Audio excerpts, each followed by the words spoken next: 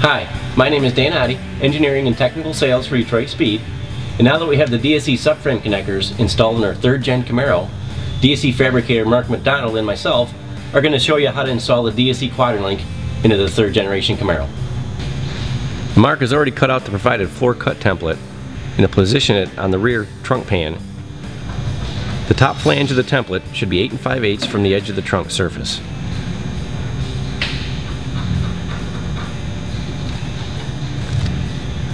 The inboard cut line of the hole should be 6 1/2 inches when measuring straight over to the inner quarter or the wheel tub brace.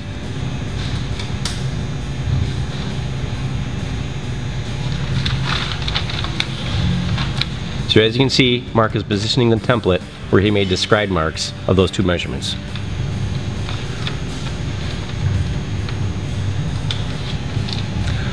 Once Mark has the template taped in position, then he can mark with a scriber or a Sharpie on where he's going to cut the hole.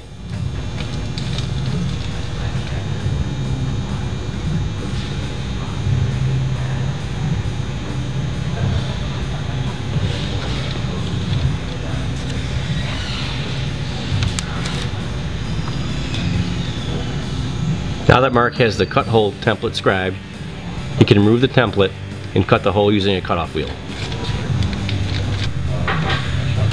Now before you start cutting the rear trunk pan, if your brake line bracket is in the way, we recommend that you remove it, as Mark is doing right now.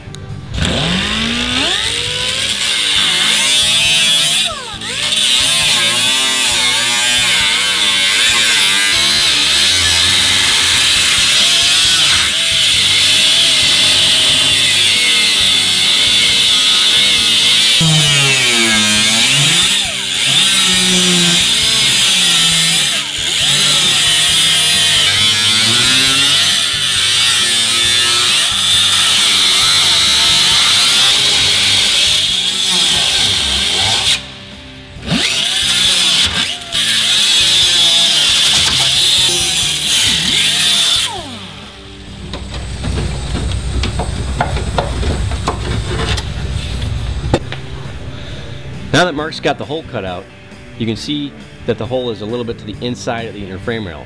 So Mark will grind this area up closer to the inner frame rail so we can put in the upper link pocket.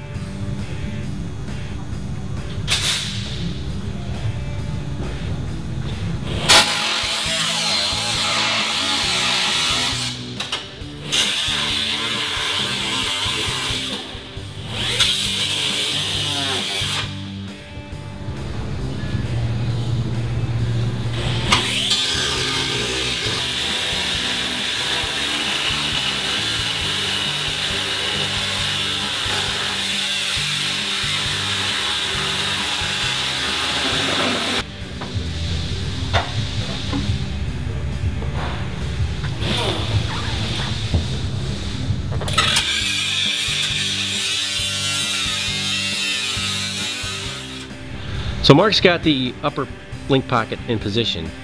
As you can see on some of the later 3rd gen Camaros like 90, 91, 92 have an extra little rib on the rear trunk pan. So Mark's going to mark that and cut it out so it fits nice and flat against the trunk pan. There's also a little rib along the bottom edge there that he'll need to flatten a little bit just to get that doubler plate flat against the floor. Now that Mark's got the upper link pocket sitting flat against the floor, he's going to trace the perimeter of the bracket. That way when it's removed he can grind the paint away for a nice clean weld.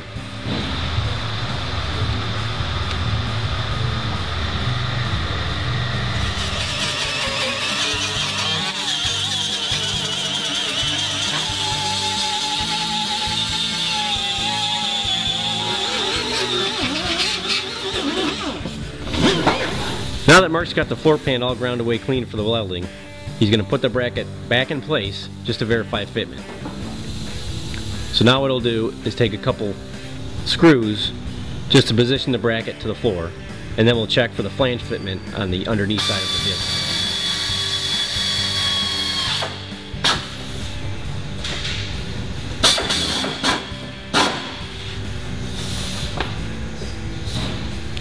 Just remember, before you do put the screws in, make sure that 8 5/8 measurement is the same from the top of the trunk pan to the top side of the bracket. Take a couple different locations to make sure it's straight and square to the vehicle. Okay, from the underside of the vehicle, the plate should also be pushed outboard against the frame rail. This will set the appropriate span. When viewing from the bottom, the flange that hangs through the floor will not contact the entire length of the frame rail due to the angle of the frame. So Mark is going to then line up the doubler plate so he can make a mark on where to grind away all the paint to give yourself a nice clean plug weld.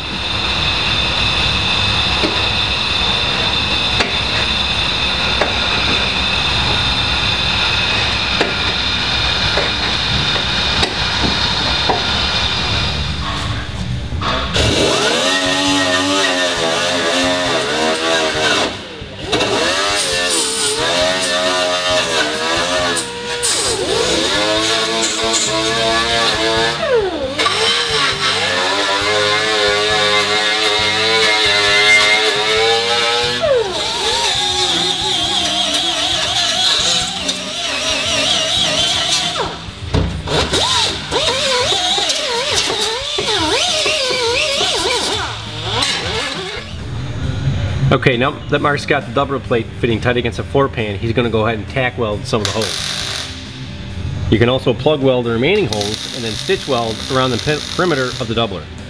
Now you may need to hammer the plate to fit tightly against the vehicle on some areas due to sheet metal variations in original vehicles.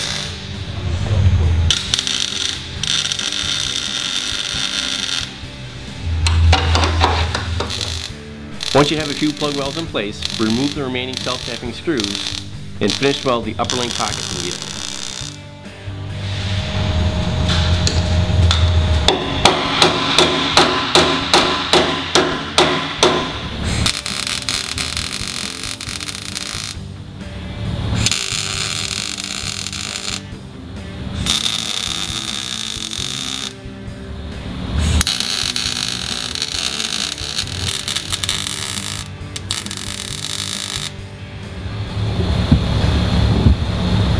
Now that Mark has the upper link pocket in place and welded to the vehicle, we'll take the lower reinforcement, put it in the correct location, and scribe around it.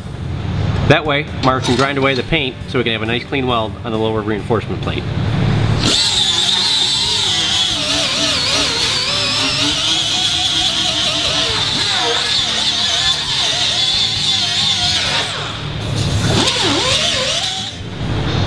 Mark's going to reposition the lower plate back in the correct location and tack weld it in place. He'll also plug weld a few holes to make sure it doesn't move, and then tack weld around the perimeter of the lower doubler plate to the vehicle.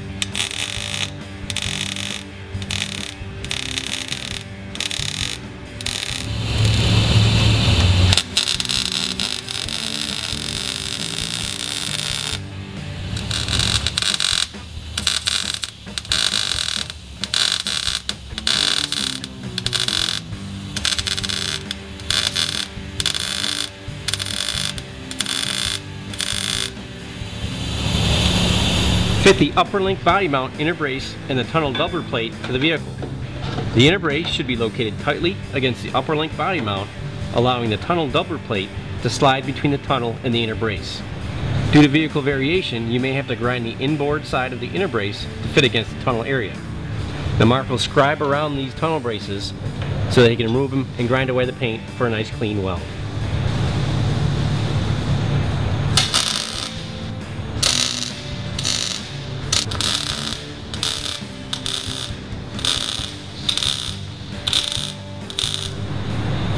With the tunnel doubler welded to the vehicle, Mark will now install the inner brace. He'll tack weld it in place, then using the pre-drilled plug weld holes, plug weld to the vehicle, and then stitch weld around the other areas of the inner brace.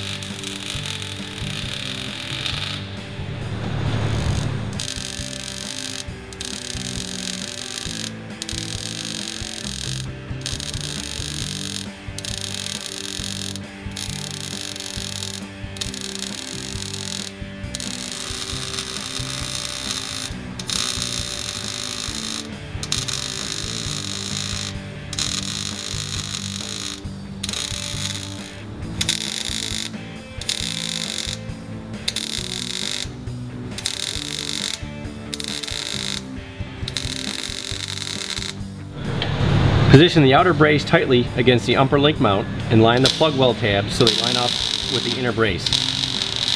Tack weld the outer brace to the vehicle and then stitch weld around the perimeter.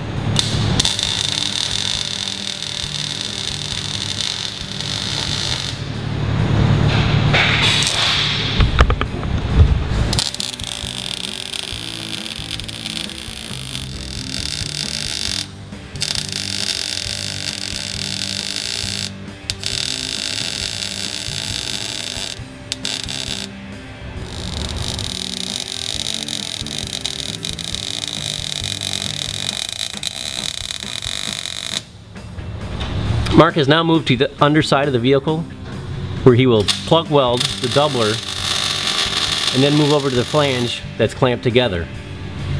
He'll tack weld that and completely weld that closed, and then also weld the slot closed that allows that flange to move to be clamped to the frame rail.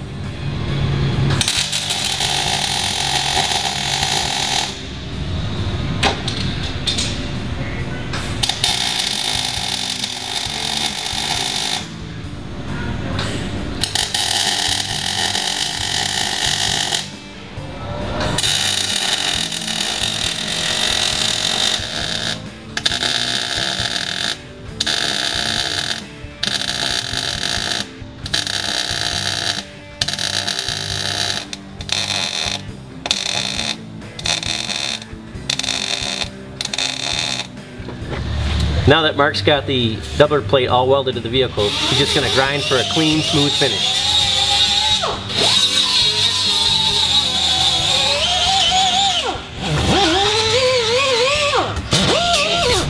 Now that Mark's got the upper link body mount welded in place, we'll move over to the passenger side. It's pretty well going to be the same process, and you can actually use the same template, just flip it over for the passenger side. Mark's already got the pocket laid out, so he's going to start cutting the hole and getting the upper body mount link pocket installed.